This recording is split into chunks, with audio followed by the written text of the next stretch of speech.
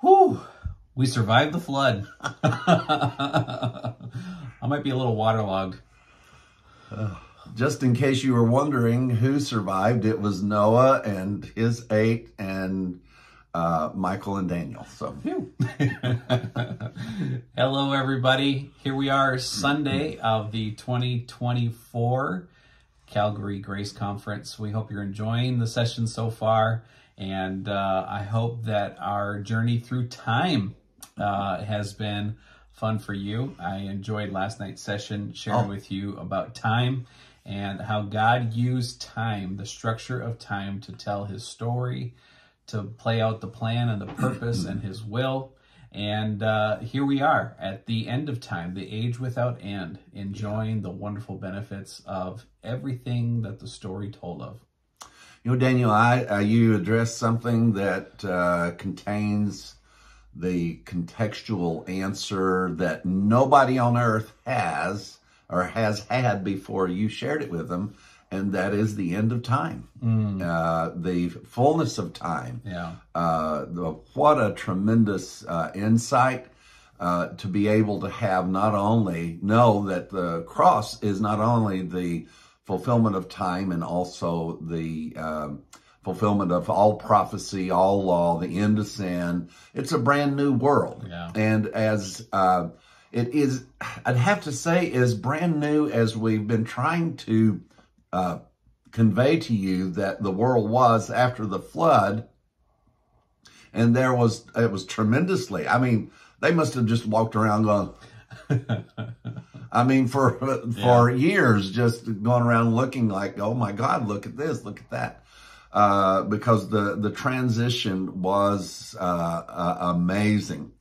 Now, the thing about the transition that happened after the cross, this is all internal.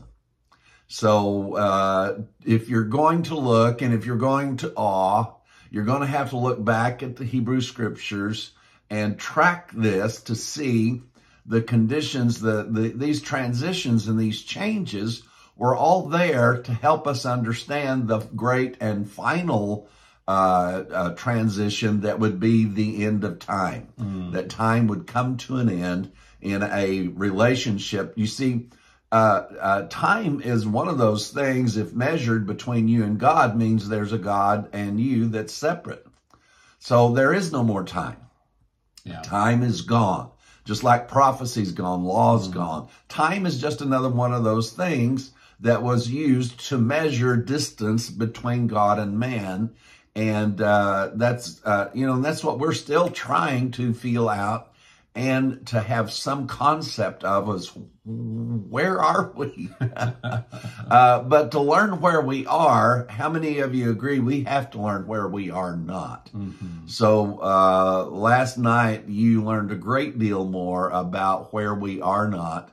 And what a tremendous thing to be able to understand. You got to hear what the end of time is. Yeah. Goodness gracious. Wow.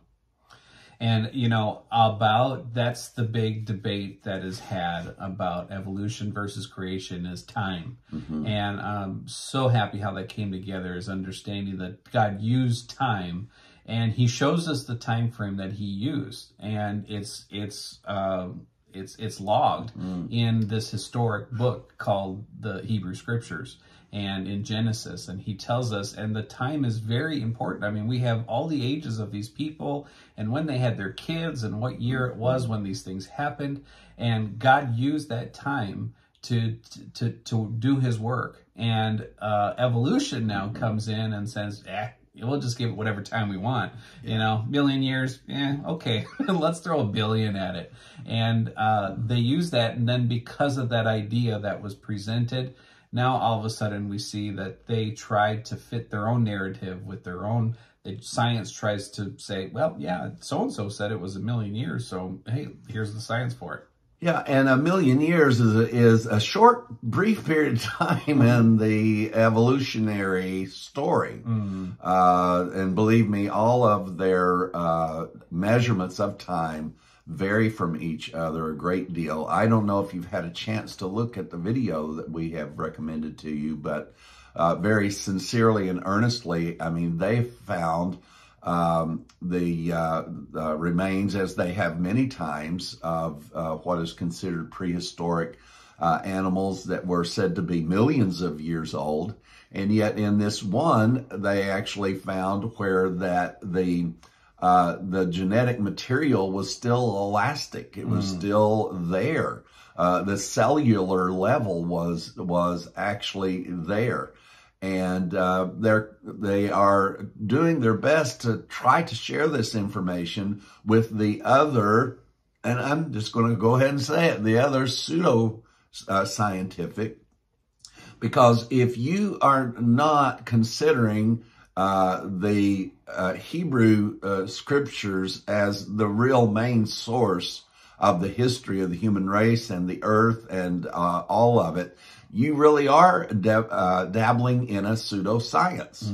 And because this science is being validated constantly by the pseudoscience, because they do have scientists that are looking in and examining things, and then many of them, being true to themselves and to their work, are finding out that the study, as we've already shared with you, but has to be repeated because this is not something that is going to change overnight.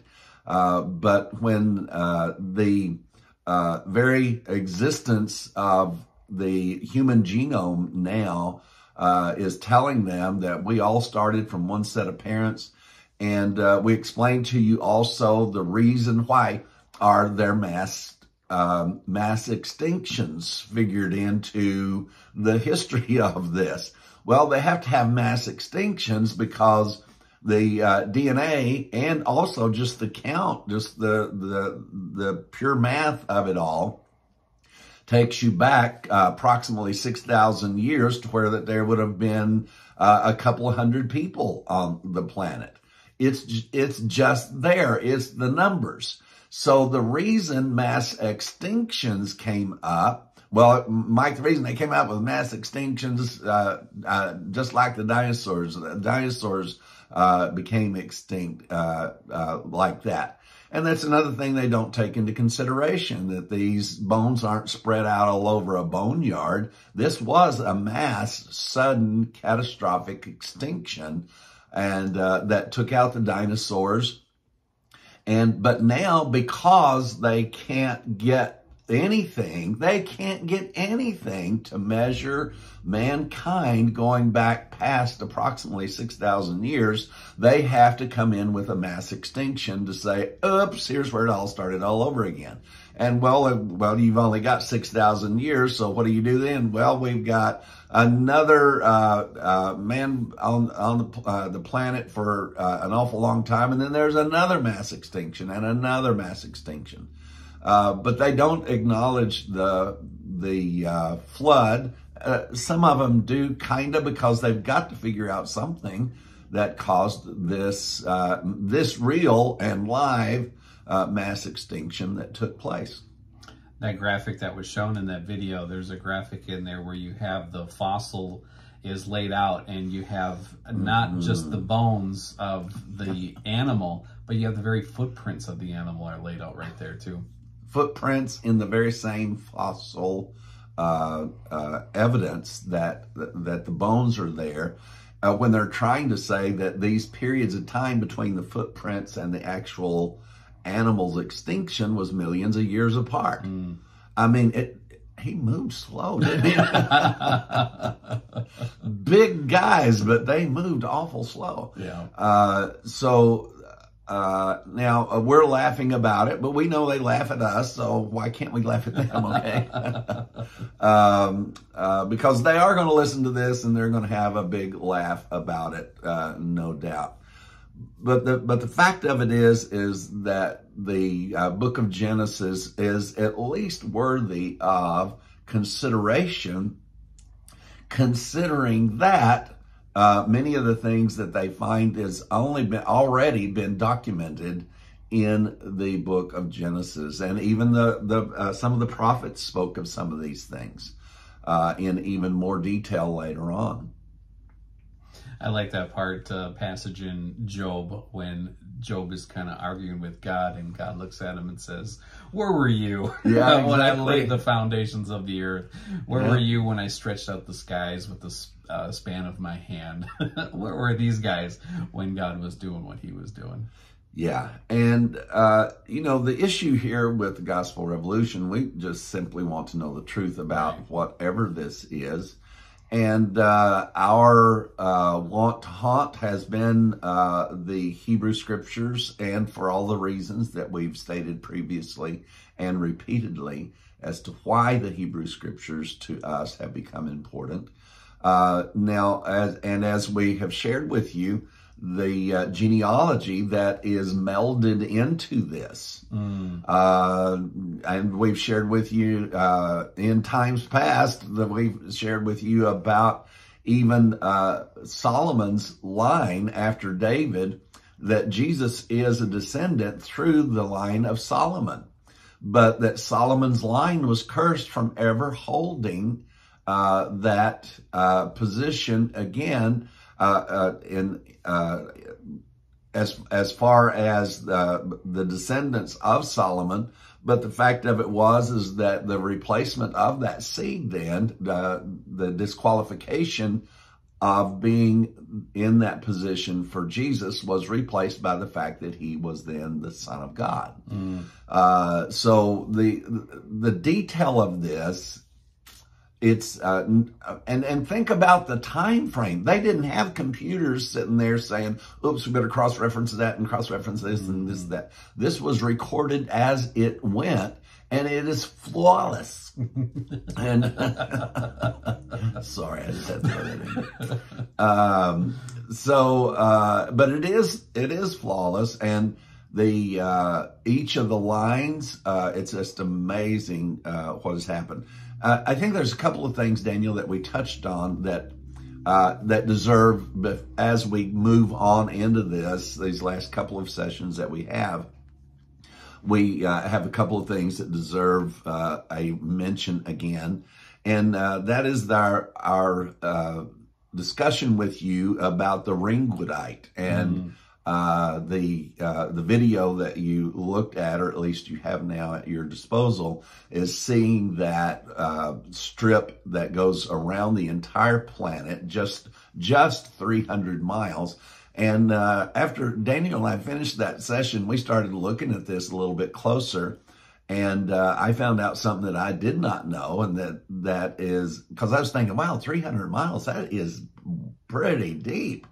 And but Daniel was mentioning how that wasn't that deep, and so I thought, well, I guess we need to find out how deep is, and that's when we found out that the center of the Earth is 4,000 miles from the surface.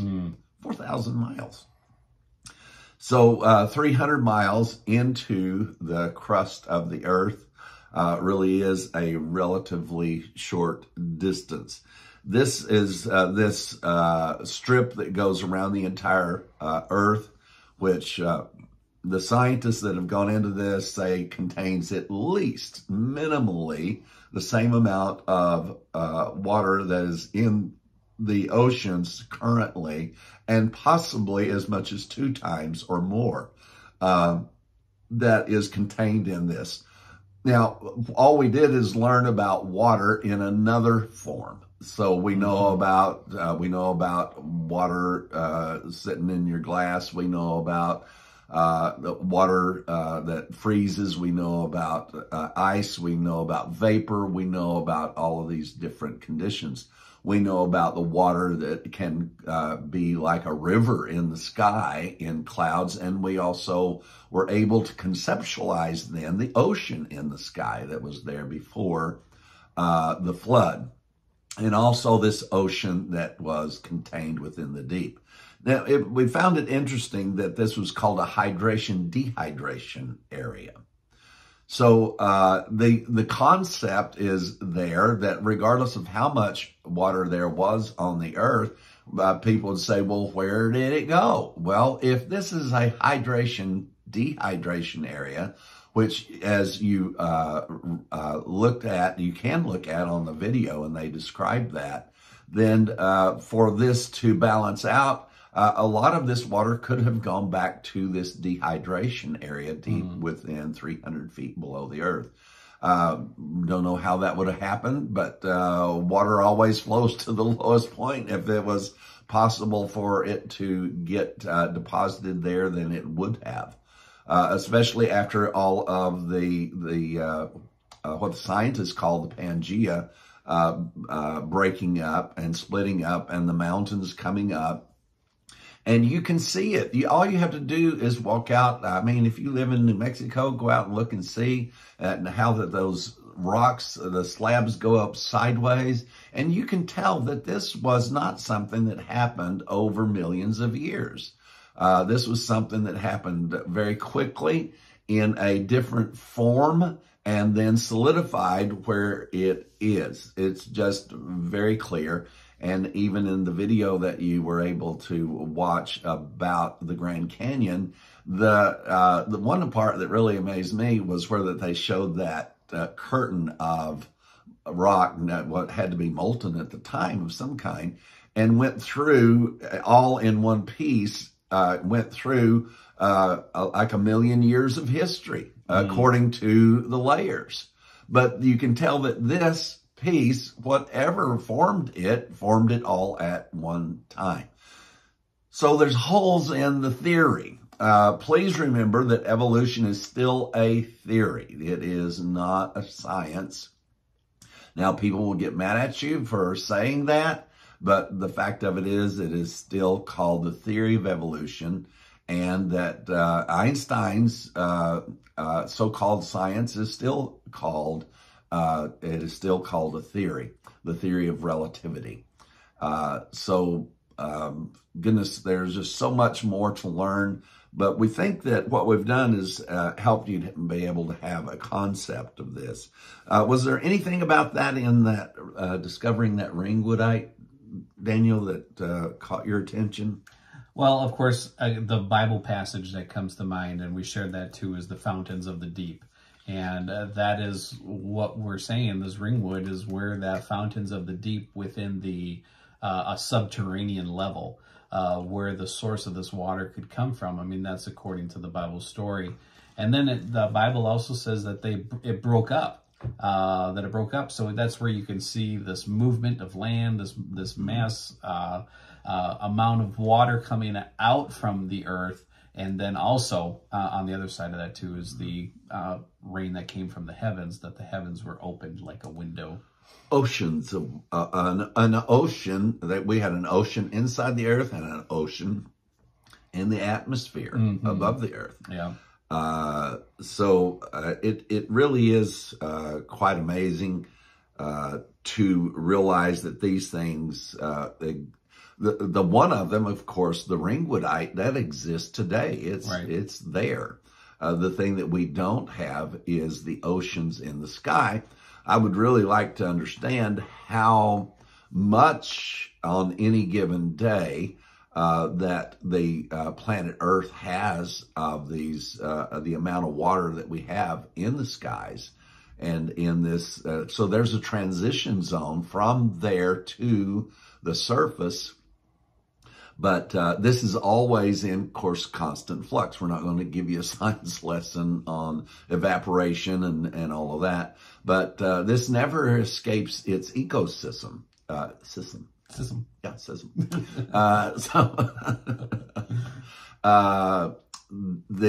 It never escapes that system. And there's just so much of this that science backs this up. This is scientific. This is not a belief system. We've not talked to you a thing about a belief whatsoever. The first rainbow, goodness gracious, why would there have been a first rainbow? You know, and it doesn't explain this. You have to kind of know the story as to why there would have been a first rainbow after the flood. Yeah. It doesn't go through and try to feed you, spoonful at a time, explaining all of it to you. The only thing they knew in many cases was this is what happened. They may not even have known the connective tissue, if you will, from one point to the other, because the only thing they were doing is experiencing and writing it down, experiencing and writing it down, and taking those instructions that God was telling them about what to write down. But the logic that why would there have been a rainbow the first time? I don't care when you do it. If you put sunlight through a water drop, you are going to get a rainbow. That's all there is to it. There is only one reason there would not have been a rainbow before, and that is because sun wasn't shining through raindrops all that time. This stuff is incredible. Yeah. And is very descriptive and confirming of the world the way it was. But an incredible transition took place. Yeah, and that was another thing we talked about, is the atmospheric difference. And that is because all of this water that surrounded the earth in an ocean outside in the sky came down. And because of that, how it was before the flood and how it was after the flood is how you can see the very difference between the long life that the people lived, the size of these animals that they got. And all of that can be explained by understanding what it was like before the flood compared to after the flood. Yeah, the atmospheric conditions that would have held to the reason that people lived that long. Gosh, I have visited a nuclear facility before, and I remember taking the tour, and I remember them walking us over this bridge that was a huge vat of water. It was massive, and you could see it was very clear, very, very clear water, but you could see these metal rods that were just lined up one right after the other, just under the surface of this water. And they explained to us that there was enough radiation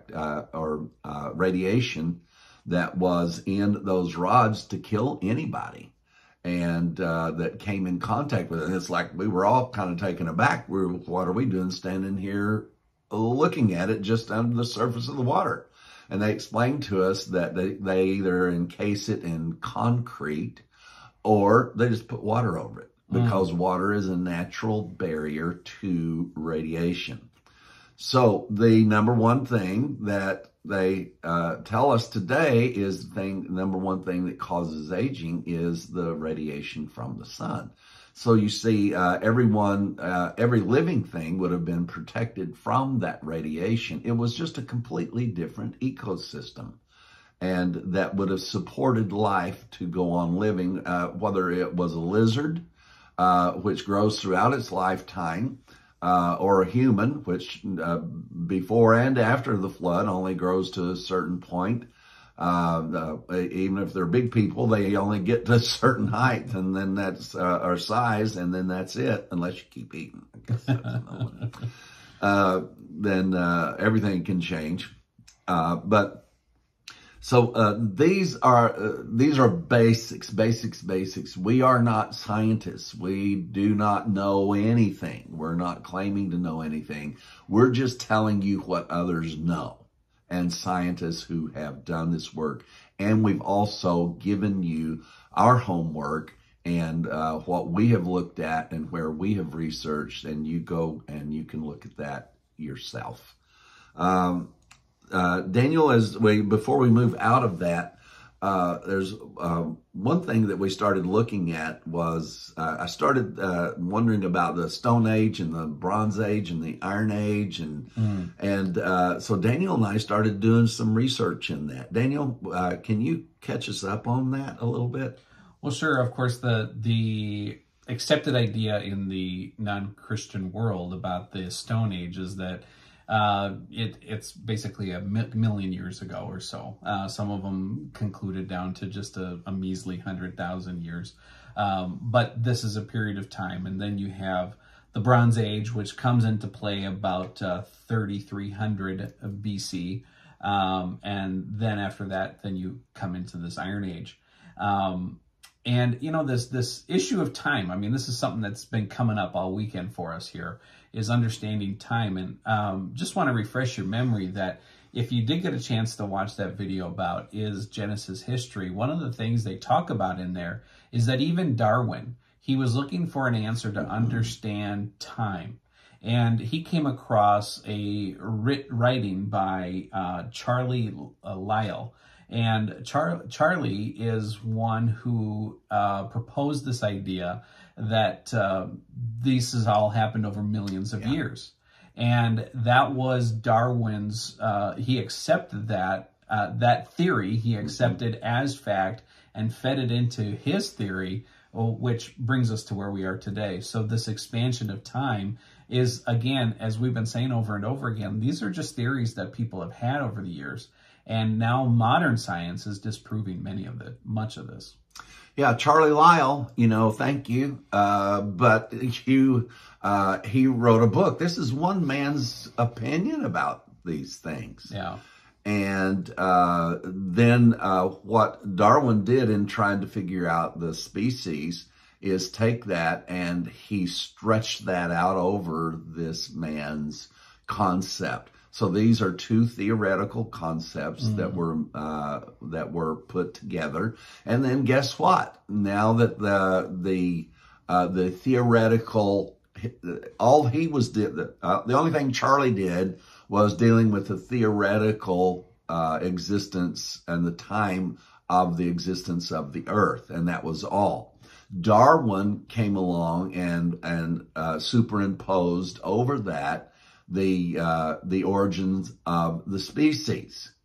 And now, because you have Lyell's work and Darwin's work, now you have archaeologists going out and they've been told, here's the paradigm, right? Yeah. So when they go looking, then they begin to place these things. Their attempt is to try to put it in what they have been told was science. But both of these are still theoretical. You would say, Mike, but why is it that you cannot accept about carbon dating? Well, carbon dating, folks, is all based on the stored up radiation in an object and then the release of that over time. And I would say that carbon dating could be correct all the way back to the flood. But anything that went through the flood and then would have had this incredible supersaturation. Because, see, it wasn't just rain that came down, folks. This was acid rain, if you will. And this rain was saturated with what it had held back of the radiation of the sun. I don't know the science. This is just the common logic that one would have about such a thing, being that we know that these things are correct. So dating by measuring these things, by not acknowledging the fact that the first rainbow showed up, all this amount of time. How long was it from Genesis 1 to the flood? About 2,000? About 1,600 years. Yeah, okay, about 1,600 years. And then we've had since then, and that things have been in the same environment. So, yes, you can figure out things that are environmentally correct. I remember many years ago reading articles about this, and they had decided that they were going to, they knew that radiation and the exposure to radiation had a lot to do with the way that this, whichever one of them they were using. I don't remember now which one they were using, whether it's carbon dating or not. But whichever one they were using, they had a live dog that they exposed to radiation, and then clipped some hair from him and did carbon dating, and they said he was about 2,000 years old. So,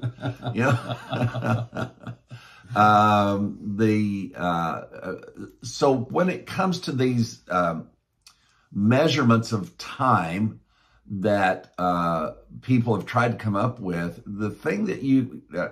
the The thing that we have to resolve is these things are very unstable, and they all disagree. There's quite a few of them now that are out there. But one of the best ways to determine, most scientists will agree with this, one of the best ways to determine the passage of time is the amount of silt that has built up at the end of major river tributaries into the oceans. And they've tried to apply those models to the amount of silt if the river had been there, if the Mississippi River had been there, you know, a million years or whatever. Or the Amazon or any of the big major tributaries around the world. But if they had been in existence, they know the average amount of silt and built up that comes out of the river into the ocean. And I remember reading that many years ago. Can't tell you where to find it now. But that the built up of the silt coming from the rivers would absolutely have built almost a mountain of blockage there going into the ocean. So there would have been many routes for the water to have to take to get around its own debris after millions of years. That just makes sense. You say, Mike, how can you prove that? I can't prove any. But if you stop and think about it, it doesn't have to be proven. This just makes sense that this would have taken place. And if we measured the way things are measured today, that indeed would create major complications with one of the most basic things on the earth, and that's just the buildup of silt at the end of the mouth of a river into the oceans. One of the things we did also was taking this measurement. Now they had, of course, what the Stone Age was, and the Stone Age, it came before the Bronze Age. So let's draw this line here. And so I was doing some research about the Bronze Age, and then Daniel was also doing the research about the Bronze Age. One of us was doing what the Bible had to say, and then the other one was doing what the scientists have to say. And we found out in the Bible when the Bronze Age started. You know, the Bible records, Genesis records the beginning of the Bronze Age. Wow. And and also science records the beginning of the Bronze Age. Daniel, fill us in on that. Yeah, so the Bronze Age comes into play right around the year 3300 BC.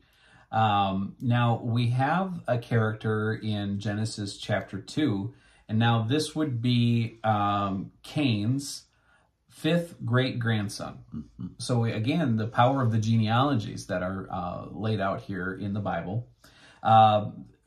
His fifth great-grandson was called an instructor in bronze and iron. And that's recorded in Genesis 4:22. And so we see that, you know, the big event that took place between Cain and Abel, they estimate that was around 3700 BC. So about 400 years difference, but now we have the fifth great-grandson from Cain, and he is the one that's attributed in the Bible genealogies as being one to instruct in bronze. And so the people that are doing archaeology, what did they tell us about when the Bronze Age started? About 3300 BC. How about that? Now, neither one, the Christian side doesn't point this out, and neither does the archaeological side point this out. We're the first ones to tell you this. We want your money. It is just amazing to realize that the Bronze Age and its origins in the book of Genesis is exactly the same time period that the archaeology gives to the Bronze Age. Now, the problem is that before the Bronze Age, that is supposed to have been the Neanderthal age. So we would have had the Neanderthals would have been doing the stone where, leave me the stone, you know. So, I don't know. I don't know what is a Neanderthal. But just in 2023, do you know that DNA determined that Neanderthal is not a pre-human? That Neanderthal was a human. So, and that puts Neanderthal in this category of pre-flood people, where the genetics had, because he has all the same genetics as the human, but they said there are chemical differences in this and this makeup. But as far as the human DNA, he's human. He's not a pre-human. He's not a creature that showed up before humans, and that places him exactly in that time frame. And then we have the beginning of this amazing time of the Bronze Age, and then of course later on the flood. And have I told all that right, Daniel? Yeah. And so the understanding there is that this Neanderthal, who apparently, you know, for 1 million years or so, has only been able to develop the capacity to strike a couple rocks together. But then all of a sudden, here in recent history, going back 3000 BC until we are now, that we have over 5,000 years developed as we have. Unbelievable. Being human. And so, you know, this whole thing, they have fit the Stone Age into expanding that before the Bronze Age. And they've made it millions of years because they had to, because it had to fit that narrative. And the same thing true is with the Neanderthal. But what they do with Neanderthal then is finally they've been proven. But see, their ace in the hole, if you will, was that Neanderthal was subhuman and therefore not creative like we are. But he was everything that we are, just better looking as So that does not explain why, if Neanderthal existed during that time, why didn't he do anything more than play with rocks? You know, surely he had a good idea. You know, maybe the first time he saw somebody stumble over a rock, you know, maybe we need some shoes. Who knows what they should have come up with? But to ascribe that much time to a group of people, human beings, where that there is absolutely no record, according to them, no record of any progress made whatsoever until the Bronze Age. But we have, like we said, we just identified within 24 hours before going on the air here with you. We have found this, the research in the archaeology, and also the verses in the book of Genesis that identify the Bronze Age. The other thing we happen to find by accident along looking at that is when the first writings came on. When they attribute the first writings to come on about 3000 BC.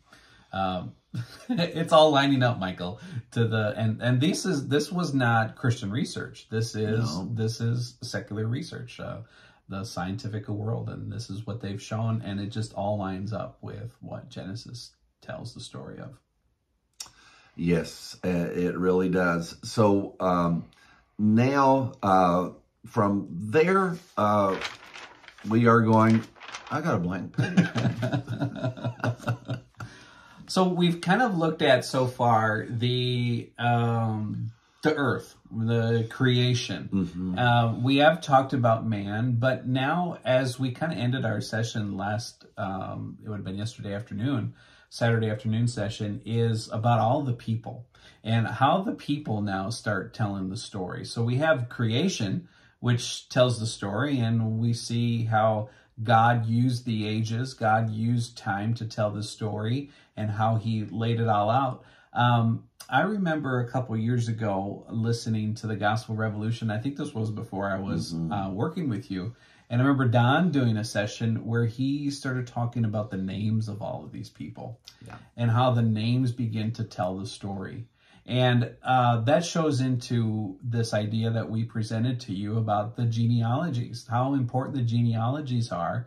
And we have one recorded in Matthew and one recorded in Luke. One starts with Abraham, the other one starts with Adam. And how each one of these characters play a part in God's plan. Now, in last night's session, I talked a little bit, and Michael talked about it yesterday too, about this predestination, about how all of this before the cross, every person before the cross was preordained and predestined to be born when they were born, to die when they would die, to be named the name that they were given, to do what they did. All of this was laid out. And it was all within this structure of time before the death, burial, and resurrection of Christ. And because it all pointed to Christ. It all pointed to Jesus. And so, Michael, I think as we go on here, what if we share some of the meanings of these names and how they tell the story? Well, Daniel, as Don went through it, and he admitted to us that he only went through just a little bit, and everybody was very impressed. Now, Don told us where he did his research from and how he got that. So what we did is go to that same place and pick up on the research that Don did. So I think Don would be very pleased that we have done this. And this goes through the names of, is it the entire lineage? A lot of it. It's not complete. It's more than what Don did in his, but it's not, again, the complete every name. So the strange thing that if you've ever looked up, what does that name mean? Because we know that names meant something. And when you look up something like Methuselah, and it means his death shall bring. What does that mean? Well, by standing alone, it doesn't mean anything. And some of them, you look it up, and it just means it is appointed. It means, and it's just these little fragments, almost fragments of sentences, was the definitions of their names. Now, there's no place in the Hebrew Scriptures that says, now go back and read all those together. Right. It's just there. Yeah. Just like many of the things that we have shared with you, there's no instructions in there to go back. Aha, see now why? Do you see why there was no rainbow until after the flood? There's nothing that instructs you of that. It's just there as factual information. Now, what that does is prove that the people were giving the information they were given at the time, even though it may have seemed disjointed from everything else. God knew that in the recording of all of this, that just as Daniel is going to read this, I want you to stop and conceive this reality that what you're about to see, God himself knew someday somebody would look up all of these names and read their definitions in line and put the story together. So this really is quite amazing. So I'm going to have Daniel just to begin to read through these.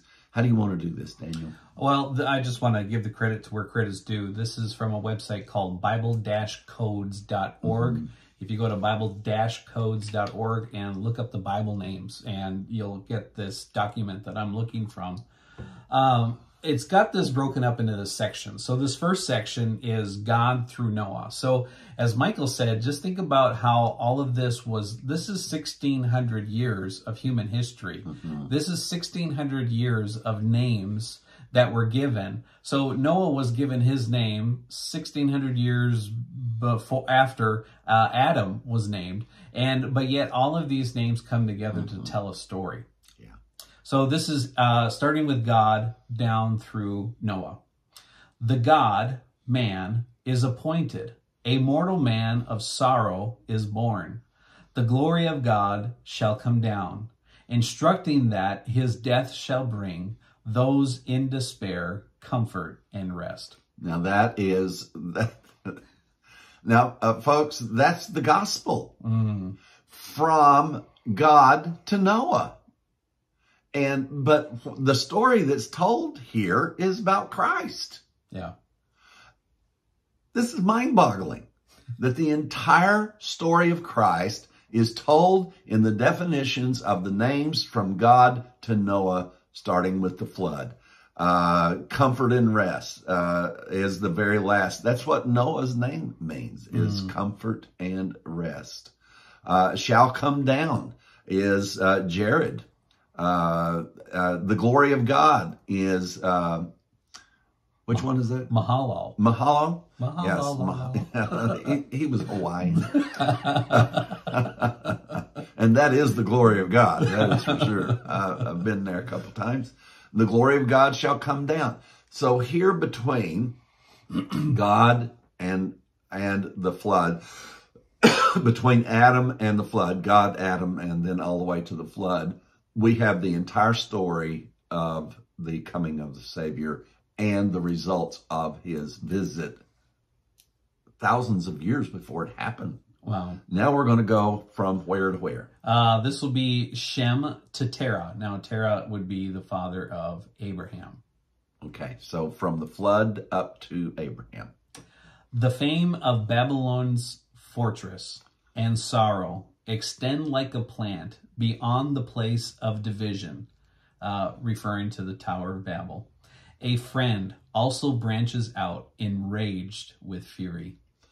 Wow. So this brings us up to, that one was Terah, which brings us to, that's Abraham's father. To Abraham. Yeah. All right. So then you have this extension. Of course, Abraham is the beginning of the promise of everyone being made righteous. Remember, as we learned just recently, when Ethan did his teaching on this and brought out something that's been there all the time, but the promise to Abraham about the righteousness was while he was yet uncircumcised.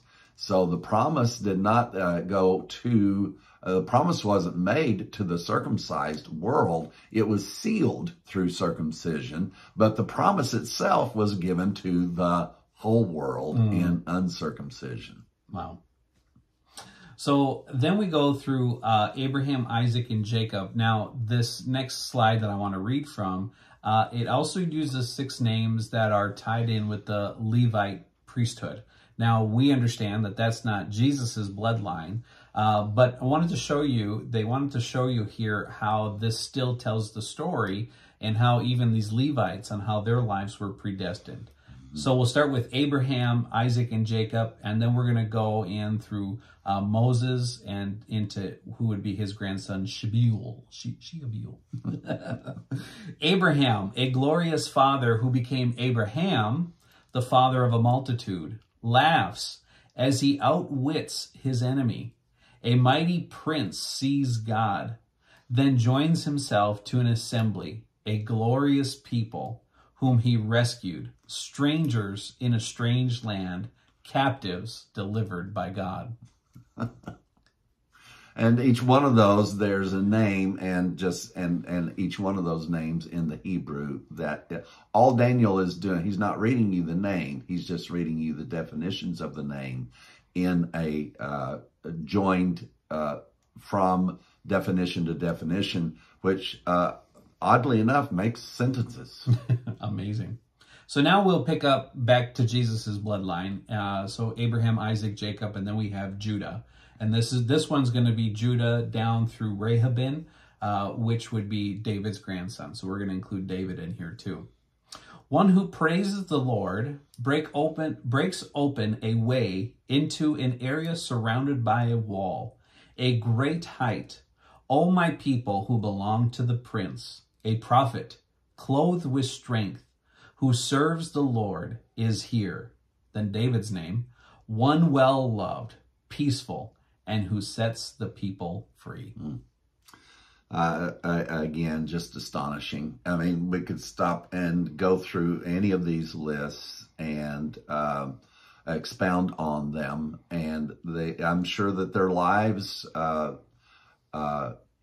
really demonstrate the definitions of their names. And then we'll look at Abijah through Manasseh.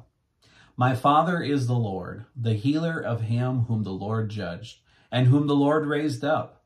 The Lord took hold of me, and the Lord is strong. Mighty is the Lord. My strength and help are in the Lord. The Lord is perfect. I took hold of the strength of the Lord. It made me forget my misery. Mm. And then it goes on, Ammon through Zerubbabel. Truly I am the master builder, whom the Lord healed, whom the Lord raised up, whom the Lord upholds. He did uphold, and he will uphold. I have asked about the ransomed of the Lord, the exiles who are in Babylon. I want you to remember this one which takes us through this story. Ammon was truly, I am the master builder. Now this is talking about, of course, this is all the story of Christ. And remember the mistranslation that we found in 1 Corinthians, where it seemed to say that, yeah, Jesus, but then Paul said, I'm the wise master builder, and another man builds thereon. But we looked at that in the context, and actually then the Greek words also, and we found out that is completely incorrect, that he refers to Jesus as being the wise master builder, and that he and all others had to take heed how they built, because no other foundation can be laid than that which is laid, which is Jesus Christ, which shows up in this genealogy. See, this genealogy here and their definitions would have demanded that we correct that mistake in 1 Corinthians, but we did it beforehand. And then the last one here goes through Abuad, and then down through Jacob, Joseph, and then we finally see Christ. And then the very last one I'm going to read is the church. My Father is glorious. My God will raise up a helper. The just one will the Lord raise up.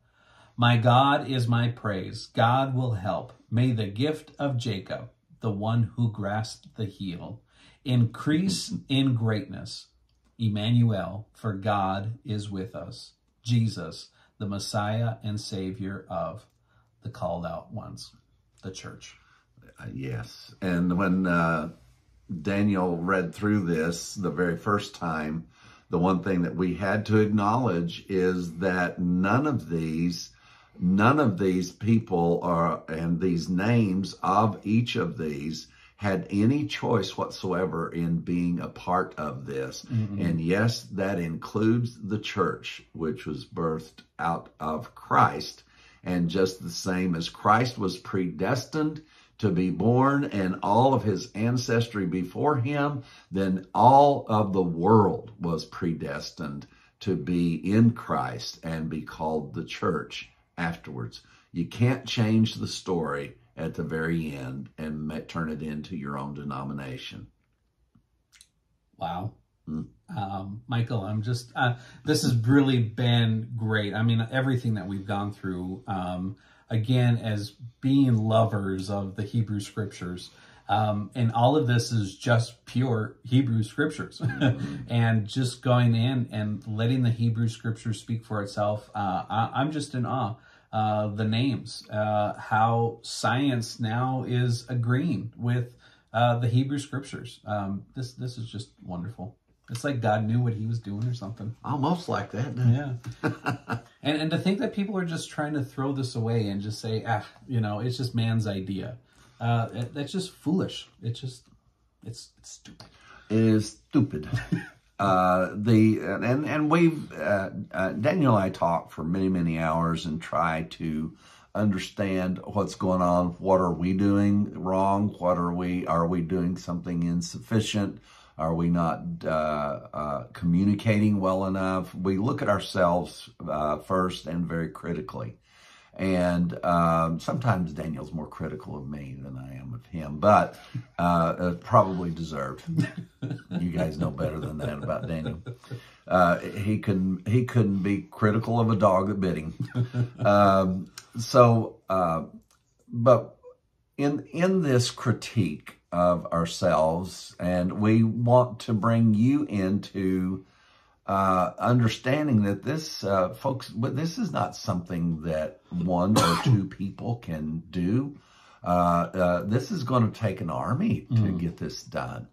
The amount of research, the amount of work that needs to be done is, we just simply don't have what we need to complete. We're doing a tremendous amount. I think you'd have to agree that we're doing a tremendous amount with what we have. But we want everyone to know that you're a part of this. Now, coming in and supporting and being a part of this doesn't create some spiritual lineage or you get the same blessings that we do for teaching. We don't see ourselves as being favored by God in any way because we are teaching and sharing this. And so we would be very false in making the pretense that somehow by your support that you are going to be favored along with us. But the favor is knowing that you're doing something that's helping people get out of this misery of Christianity. So, Daniel, where are we? What are we going to do? Well, along those lines, if you do want to participate in supporting the Gospel Revolution and what we're doing in Grace Conferences, look on your screen. There's some information on there about how you can give financially. Or you might say, hey, I've got something that I can maybe help you with because I don't have money. Well, our contact information is on there as well. Give us a call, contact us. Let us know how you think that you can help us, and we appreciate everybody. There is specific information in there if you're giving in Canada, because our Canada organization, Grace Conferences, is there to help you and to provide a tax deduction for you. Mm-hmm. And then everyone else around the world and in the United States, simply just go to gospelrevolution.com and hit donate, and you'll get all that information. And I think we're going to come at you with one more session. If you said session, we missed some other ones. Well, make sure you look below this video. You'll have all the information of what we've been doing all weekend long here. And hope you've been enjoying this. But we have one more session that we want to come at you with. And so stay tuned for that information. You'll find everything you need to know below this video. We're going to be covering the introduction of the law into all of this, and the place that the law held and the prophets. And as Jesus told us to examine their work, so that's what we've been doing, is going back and examining all of this, the law, the Psalms, and the prophets. And the first 5 books are called the books of the law, or the books of Moses, if you will. And that's where we've been in most all of this. I guess all of it has been there, with the exception of just a couple of quotes that we've gone through. So I hope that you're seeing this powerful single picture that is developing. And then inside the picture, there's a picture. And inside that picture, there's a picture. And inside that picture is a picture. It's something that I began to call 30 years ago the fractal nature of the gospel. That because I just began to see that no matter whether I'm talking about sin or righteousness, one is a fractal of the other. If I'm talking about the fulfillment of prophecy, it's a fractal of all of the other subjects.